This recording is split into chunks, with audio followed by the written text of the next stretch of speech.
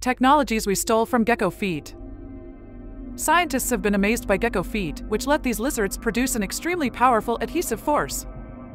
Geckos can stick to surfaces. They can do this because their feet are covered in thousands of tiny elastic hairs.